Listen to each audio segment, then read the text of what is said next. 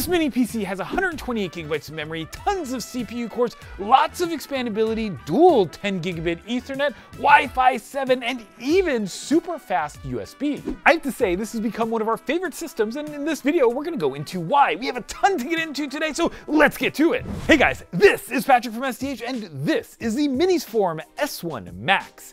And it might be one of my favorite mini PCs right now, and certainly takes my top spot for my favorite AMD Ryzen AI Max plus 395 system. They packed so much into this little system that it is absolutely wild. What's more, it has a ton of different operating modes, from silent to high performance modes, making it one of the, if not the highest performing AMD Ryzen AI Max systems that we've tested. And we've tested quite a few of them at this point. So in this video, we're gonna get to all of the awesome things that this little system has and some things that I think could be just a little bit better. So let's get to the hardware. Okay, let's start with the overall design of the system, guys. It actually looks pretty slick other than the giant warning label on the side. And frankly, this looks a lot better than the old Minisforum PCs, and they've done a lot to this to make it a little bit better. And I'm just gonna show you one, before we get to even the back of it, just I think this is a super idea.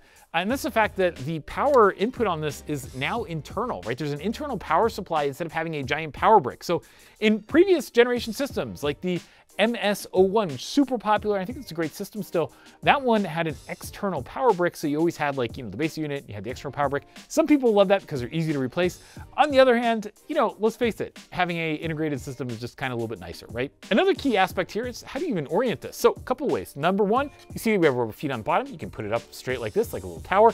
You can also use the rubber feet on the bottom and turn it into a little horizontal system like this. And on the front, we get a pretty darn good set of connectivity, right? We get a combo headset jack. You also get two USB Type-C ports. These are USB 4 ports, so lots of bandwidth there. And then you get a Type-A port there as well. So decent amount of USB connectivity just on the front. We also get our little power button, always useful. Now, let's turn around to the back of the system. Now, when we look at the back of the system, you can see we got an HDMI port, two USB 2 ports, we get two USB 3 Type-A ports. In the middle though, we get USB 4 V2 ports. Now, these are the 80 gigabit per second ports, guys. This is absolutely an awesome feature that we're getting in some of the new mini PCs. And just so you guys know, the reason it's not on set, but we are testing also the Minisforum MS-S2, and that also has the USB 4 V2 ports based on an Intel CPU. We'll get to that very soon on STH. But today we are focused on this system. Now, there are some other things that I want to get to here because we also get dual 10 gigabit LAN. Now, this uses the new Realtek 8127 chips or the RTL 8127 chips. That's an awesome little feature because it gives you a lot of network performance, guys. One quick note on these, just got to point it out, is that if you are installing your own OS, depending on what OS version you have, because it is a new 10 gig network adapter, you may have to go and install drivers. They may not be out of the box. So that's kind of a little bit of an annoyance whenever you have a new type of network controller, and you do have it here, but out of the box, it will work with the OS or the Windows 11 Pro OS that's installed on here. It's just if you install something else after the fact, you may have to go do that if you're using an older version that doesn't have drivers built in. And then on this side, we have a low profile card slot because, like other mini PCs that we've seen from Minisforum, you get the ability to add a low profile PCIe card in here too. How crazy is this, guys? One other quick one on the external part of this though, is that this system can be rack mounted. So the idea behind this height is that you can go put this into a 2U rack mount. If you have two of them, we only have one, so we couldn't do that. But if we had two, maybe we would go do that. Now on the back of the system, there are two screws that allow you to get inside. And then you have the nice new Minisforum MS design, which you just go and slide the main motherboard part out of the chassis. I love this design. I wish every manufacturer did it. Now, once we're inside, you're gonna see on this side that we have a giant heatsink and 2-fan unit. This is to cool the AMD Ryzen AI Max plus 395 processor that has 16 Zen 5 cores, plus it also has the AMD Radeon 8060S GPU. Now, we've covered this GPU a number of times on STH, and the CPU as well. But the key thing here is that although this is an integrated GPU, it's not something that's on a PCIe card or something like that, it's still absolutely awesome because the performance of it is frankly well above what you would see from a previous generation GPU. Now, next to that AMD Ryzen AI Max plus 395 processor, you have 128 gigabytes of LPDDR5X memory. That gives you a faster speed. So instead of running at like a DDR5, say 5600 or something like that, you're getting 8,000 megatransfers per second. So a couple things here, guys. First, that 128 gigabytes, that's what you get. You don't get 64 gigabytes unless they come up with an option for that. You can't put 256 gigs or anything like that in there. You're getting 128 gigabytes. It also means that this entire section here with the heat sinks and fans and stuff, we've actually taken this apart a little bit, but you'll never need to go do that, right? You just never would need to because all that stuff is gonna be under there and it's not user serviceable. The CPU, the memory, all soldered on here. Now, I will say that some folks will wanna go take off these fans, and the reason for that is that under the fans, we get our first M.2 NVMe drive slot. So you're gonna see that here. We also get our Wi-Fi card. This is a Wi-Fi 7 solution. This is the MediaTek MT7925B solution. So if you wanna look that up, you can. But overall, we get Wi-Fi 7. Remember, we have those dual 10 gig ports. We have USB 4, USB 4v2. We've got all kinds of connectivity here, and we have the PCIe slot. I mean, tons of stuff here, guys. And just real quick, if you wanna add a second M.2 drive, that would go right above the Wi-Fi 7 card. So there is the option. We don't have it installed in here, but you could go and add a second M.2 if you wanted. Now, moving to the other side of the system, there's actually kind of less than I would expect, but let me just show you kind of what's going on here, guys. So first off, we have that internal power supply and a little fan for that. Now, this is a light-on power supply. This is a well-known power supply vendor. Now, the other side to this is also has a PCIe by 16 slot. And you're gonna see that here where you have this giant by 16 slot. And in the marketing materials, they're gonna tell you that this is a by 16 and like, yes, it's so cool because physically it is. Electrically though, it's only a by 4 port. So we're gonna show you this right here behind me. And you can see that electrically, this is only a PCIe Gen 4 by 4 slot. That's all for the internal expandability. But overall, I mean, guys, this is awesome, right? You have the ability to go and add a second M.2 SSD, so you can have 2 there. You can add a card in with a low profile slot for the back. You also already have your dual 10 gig Wi-Fi 7. You have a lot of networking built in. And you have those USB 4 ports that you can go and do Thunderbolt or like whatever the heck you want to go do on. Okay, so let's talk about the performance of the AMD Ryzen AI Max plus 395. Now, something to keep in mind is that there are a number of different modes that you can run this in. So you can run it in a quiet mode that really stays, I think, below like 42 dBA or something like that. Then you can go ramp up to higher TDP levels. They have a rack level, so if you want to run 2 of these in a rack, you can do that. And you can get a lot more performance out of it. Now, just running out of the box, something that we noticed was that when we set it to have 32 gigabytes of system memory with 96 of the 128 gigabytes being dedicated for the GPU, we actually got results that were freaking awesome. And let me show you what I mean by that. This is the Framework Desktop versus this. Now, Framework Desktop is physically a larger thing. They have a Noctua fan, but at the same time, we got way better performance on the Minisforum. It doesn't seem like this is a huge deal, but like getting 15% more performance multi-thread is pretty darn awesome. So I'm bringing up another Geekbench result, and these are 2, same system, but the big thing that's different between these is our split between the CPU and GPU in terms of the memory. And this has happened, by the way, on all of the systems that we've reviewed with the same AMD Ryzen AI Max plus 395. But nobody talks about this, right? And that's really that when you do the split and you change from 32 gigabytes going to the CPU to 128 gigabytes, you see a massive difference in terms of the overall CPU performance. I don't 100% know why that is. It must just be how the memory is connected in the system and all that kind of stuff. But here you go. So our baseline here is we have 32 gigabytes for the CPU, 96 gigabytes for the GPU. And in the top one, we basically are putting all of it into the CPU. Now, and on Geekbench, if you wanted to see that, you can see that, on our baseline, we have 31 and change, and then we have about 125, so about 128 gigabytes on the other one that we're using as our comparison, right? So we get significantly better performance if you're doing CPU related instead of GPU related tasks, if you allocate more memory to the CPU versus a GPU. But I wouldn't buy this system just because I wanted a really good CPU performance. I would buy the system because I cared about the GPU and I cared about doing AI. So let's talk a little bit about that. Let's go over here to MLPerf Client V1.5. Now, this is an industry standard benchmark. This is really what people use in the industry to talk a lot about the AI performance, because you can run a bunch of tests. Now, we have a ton of different metrics and stuff on this, but I'll just tell you that this is the fastest of the 4 systems that you see in front of me: the GM-K-Tech, the Framework Desktop, the B-Link.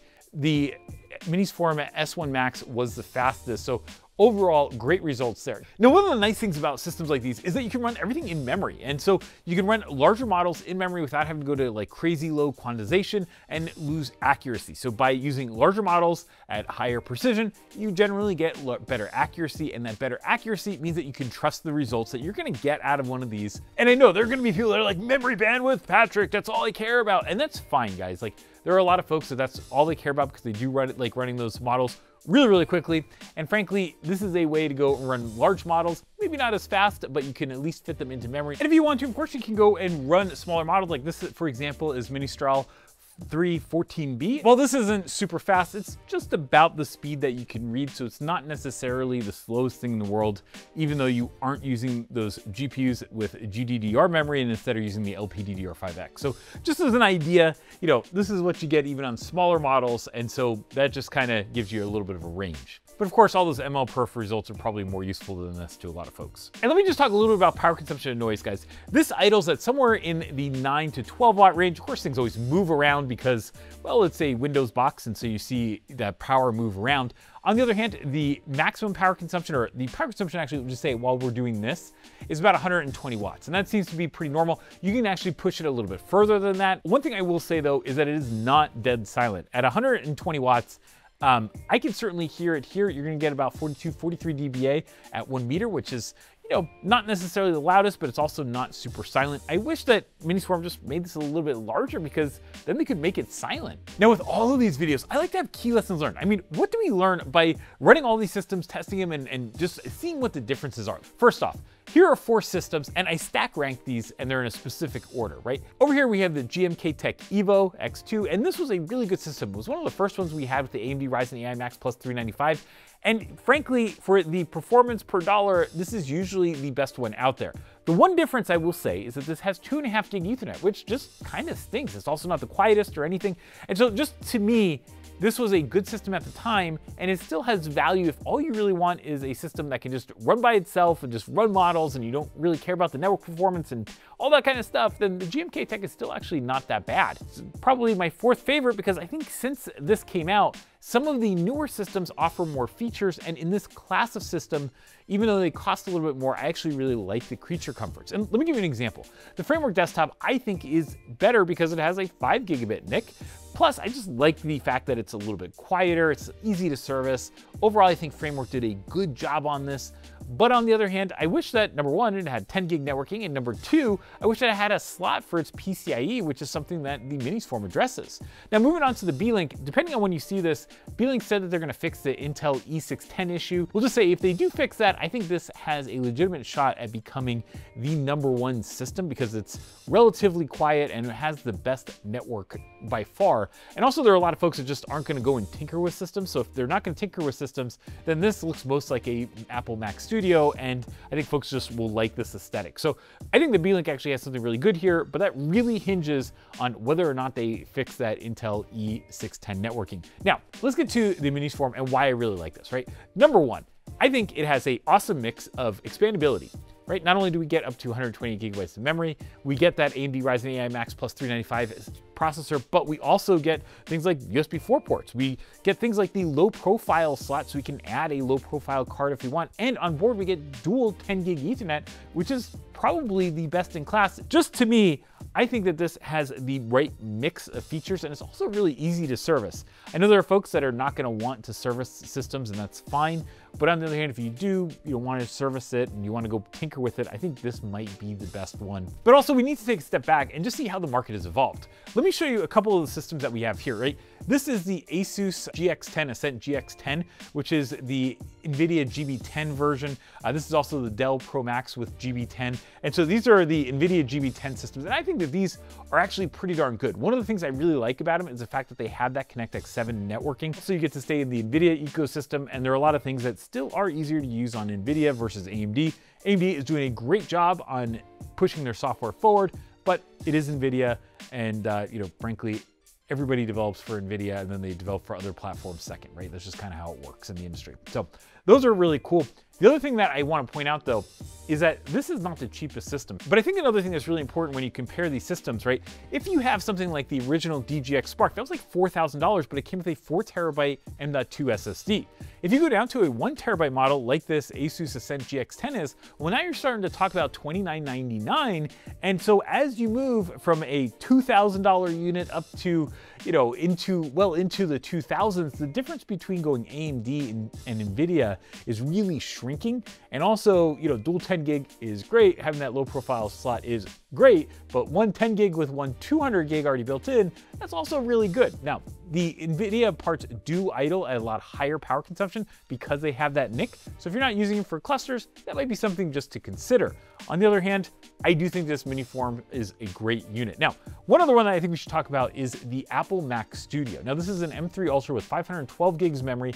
Apple, depending on when you see this, they're adding the RDMA networking onto Thunderbolt. So you'll be able to actually cable these things up and get, a terabyte, 2 terabytes of memory using just Thunderbolt cables, which is very inexpensive. It may not be as fast as using something like the networking on the GB10, but on the other hand, you just use Thunderbolt cables, so it's relatively inexpensive. But on the other hand, guys, this is a $10,000 Apple Mac Studio. That's really expensive for a lot of folks, right? $2,000 or $2,500 and that kind of range, that's also very expensive, but it's also more affordable.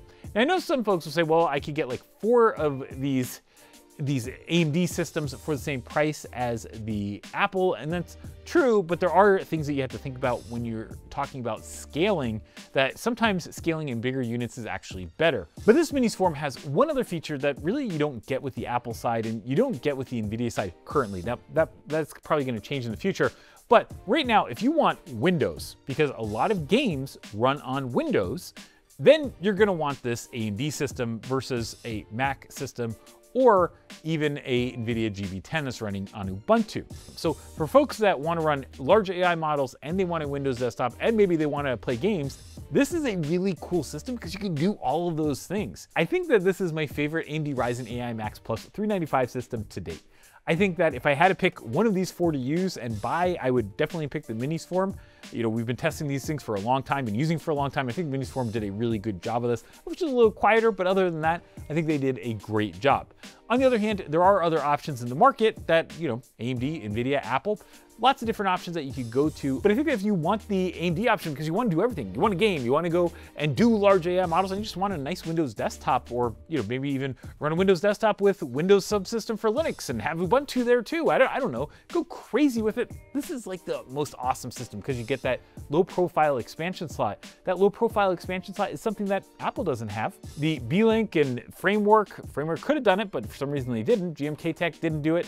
And these little GB10s, they already have the ConnectX 7 NIC, but if you wanted something else, you're kind of out of luck because, well, you just don't have a real good way to go and expand. So just to me, guys, this has so much going on for it that I love this little system. But guys, I'd love to hear your thoughts in the comments because this is getting crazy. This is absolutely a wild look at some of these systems. And I know folks are gonna have very different opinions than I have. I recognize that. Love to hear what you guys think in the comments so we can calibrate future reviews. And hey, if you did like this video, why don't you share it with your friends and colleagues, but also give it a like, click subscribe, and turn on those notifications so you can see whenever we come out with great new videos. As always, thanks for watching. Have an awesome day.